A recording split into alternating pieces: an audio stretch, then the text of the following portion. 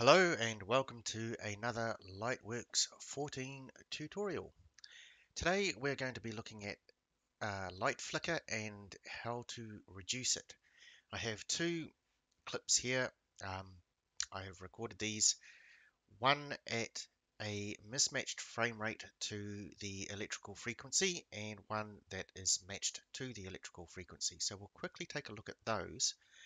So the effect of lighting flicker is when you are recording at a frame rate that differs from your electrical frequency. In my case, the electrical frequency is 50 Hertz and I am recording at 60 frames, so I get this flicker effect.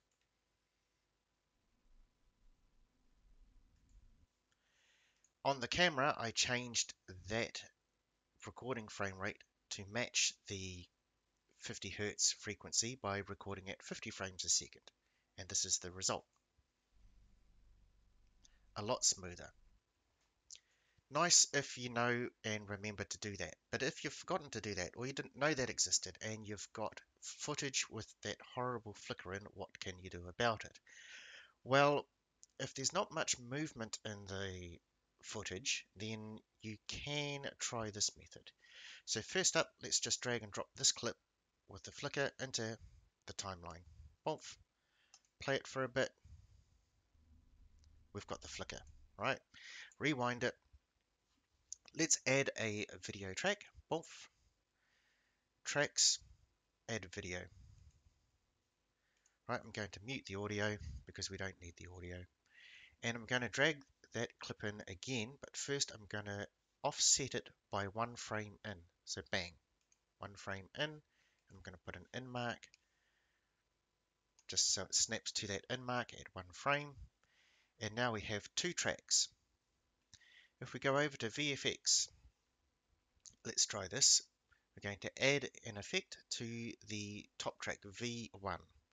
So we're going to add, and under mix, we've got blend. And I'm just going to drag and drop blend onto that track. And I'm going to turn the opacity down to 50%. Now I can just use the slider or type in 50. In this case, I'm just going to use the slider. Let's see what that happens. Ooh, wrong button, rewind. So we still have some flicker there on the left-hand side, quite obvious, but it's reduced.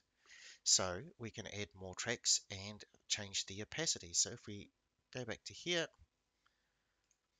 if we change that opacity to, say, 66,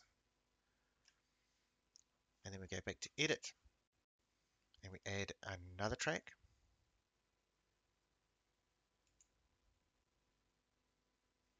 and we're going to add in the same track again. Oh, but first I want to offset my frame, so I want to go back to my in mark, come in 1 frame, reset an in mark just for the snap. I find it nice and easy. So we've now got a 3rd track in there. We're going to apply the blend to that again. So under VFX, add mix, blend. Just drag and drop the blend on there again. And this one I want to set to 33% or close enough to it. Now let's try that. So we still have a very slight flicker there. So I could keep doing this, and I've done this and tried it. So I've changed the opacity, which is this slider here. So in case you're wondering what's going on, we're just playing the same track multiple times at different transparency in the same time slot, just offset by a frame each time. So I could change that to 75, that to 50, add a 3rd track in and change it to 25. So let's try that now. Let's go into V2 and we change that to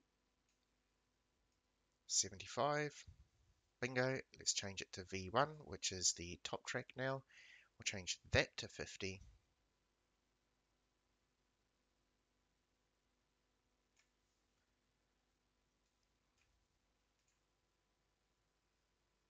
Still a very slight flicker there, so maybe if we just go in and add another track.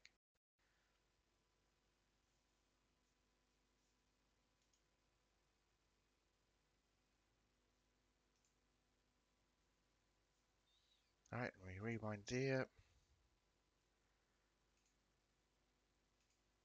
come in another frame, add the in marker, snap the video to that, add the video effect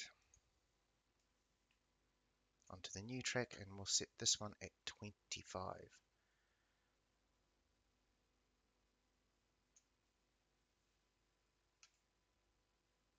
Okay, so that's almost eliminated there, and for the purpose of a workshop video like this one, I would quite happily accept that.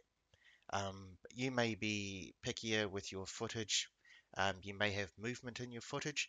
If you have movement in your footage and you try this method, it ends up looking really trippy. And in fact, you might find the footage is unusable. But if there's a bit of footage like this that doesn't have too much movement, you may find this method useful. So if you have any comments or suggestions, feel free to do so in the comments section below. If you have a better method, hey, send me a link. I'm open to suggestions. I did look at the Boris FX. Apparently there was a flicker remover tool in there. I think it has been removed. I couldn't see it. So if you like that, leave a like, click subscribe. You'll see when I have my next video up. And happy editing, and I'll see you in the next video. Take care. Bye bye.